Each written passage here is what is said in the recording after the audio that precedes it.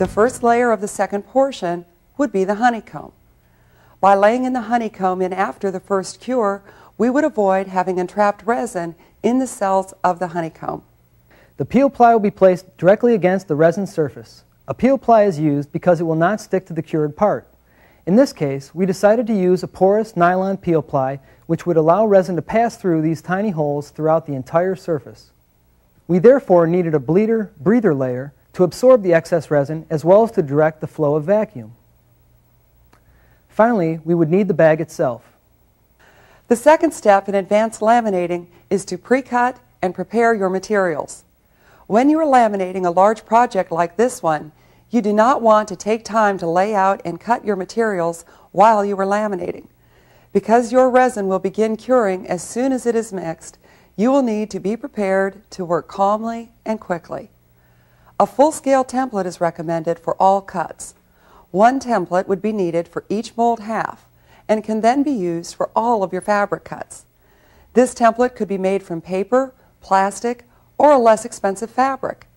The idea is to avoid miscutting the expensive carbon. You need to create a template and cut the fabric just slightly larger than the mold edge so that you will be trimming down rather than filling in any spaces. If at all possible, you want to cut your fabric in large pieces. Darts or piecing of fabrics will reduce the properties, as will snags or broken fibers. You also need to avoid creases. If you are able to lay down your template into the mold and avoid creases, you will also be able to avoid creases in your reinforcing fabric. There are times, however, that fabric will lay into areas that paper will not. If you only have a slight crease or overlap in your paper template, you would want to attempt to lay in your fabric before resorting to relief cuts. The template can then be laid on the fabric at the appropriate angle and cut with scissors. Final trimming is usually done in the mold to ensure a perfect fit before any relief cuts are made. Relief cuts are made only when a perfect fit is absolutely certain. The pre-cut reinforcements are then rolled, labeled, and set aside in the order in which they will be used. The top shell will be constructed in a single piece and only one template would be required. However, as you can see, the bottom shell would need to cover the wheel housing and would require 3 pieces. A separate template was made for the wheel housing and 2 triangular pieces were cut following the exact schedule for the lower half of the mold. A separate full-scale template was also made to cut the Nomex honeycomb. The template for the honeycomb of the lower shell was cut 2 inches shy of any outer dimensions of the part. This would effectively seal the honeycomb and give the part better resistance to interlaminar peel and shear forces.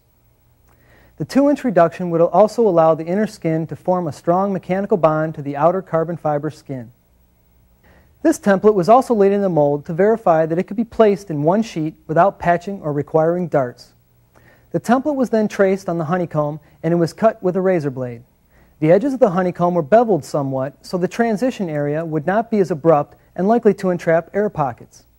The cut sheet of honeycomb was also rolled, labeled, and set aside for use in the proper mold half after the correct number of layers of carbon fiber had been applied.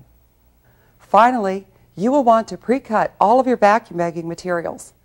Unlike your reinforcements or honeycomb, these need to be considerably larger than your part to allow enough room for sealing and adjustments.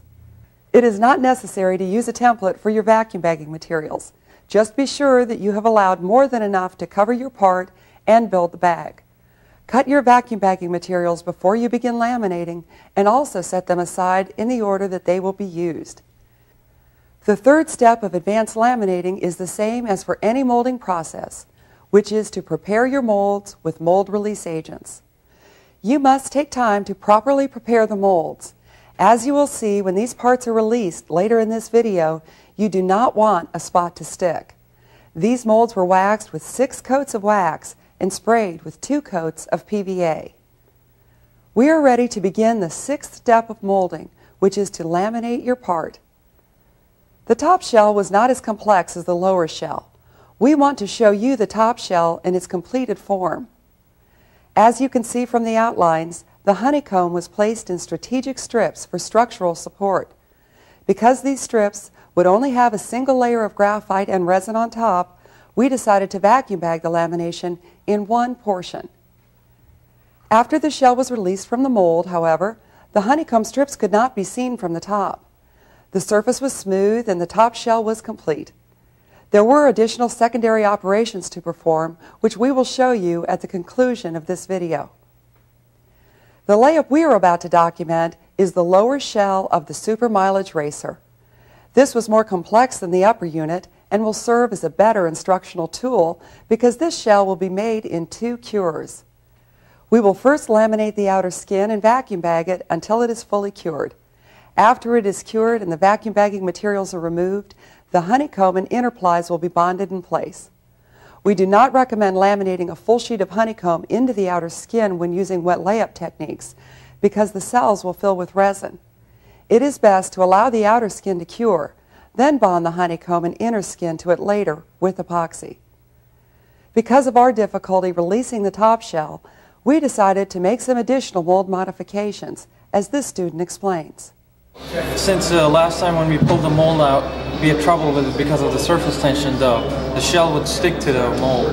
Now, by having these holes, these are about quarter of an inch diameter, we can have knockout dowel pins in there, so it'll be easy to pop out. To begin the layup of the outer skin of the bottom shell, we assembled the first 4 pre-cut layers of carbon fiber near the fabrication area. The first layer was placed into the mold dry. This way it could be accurately positioned before applying any resin. While we were placing the fabric, another student was mixing the epoxy. As soon as the epoxy was mixed, we had to become aware of the time. Again, we're most concerned with getting along here, and we're going to have to work pretty hard to get that saturated, okay? We knew that the resin would want to pool in the bottom. I had decided not to apply a surface coat and instead allowed the resin to saturate the graphite from the top. We would be vacuum bagging out the excess resin, and I believed we could adequately saturate this surface layer without a surface coat. We still didn't want any dry spots, of course. I was more concerned that we would not get enough resin into this layer or that we would trap air pockets. After the bottom was saturated from the top, we poured resin down the sides. This created a surface coat where it was needed on the sides without pooling in the bottom. The key was to pull the resin up and keep it from running into the bottom. We could work the resin up the sides with squeegees to eliminate excess.